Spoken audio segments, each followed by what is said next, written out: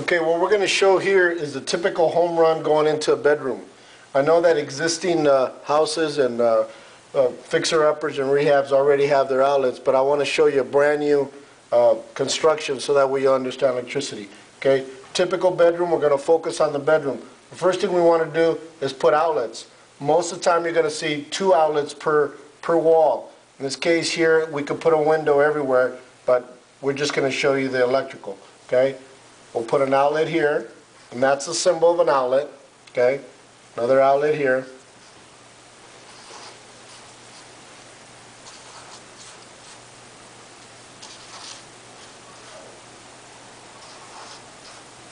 And maybe one more over here.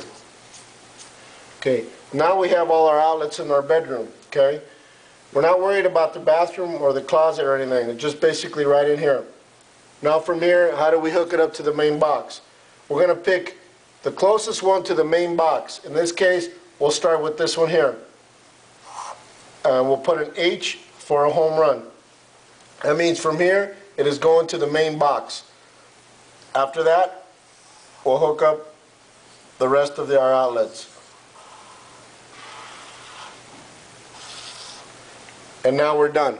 Okay? Now the only thing we need here is our light. Okay? So our light will be in the center.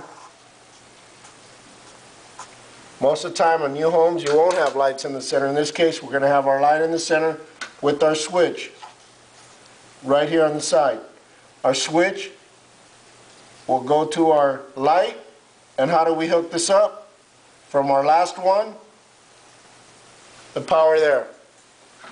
Now we have our lights and our outlets hooked up together and our home run. What type of wire will we use? We're going to use a 14-2. What kind of breaker? It's going to be a 15 amp breaker.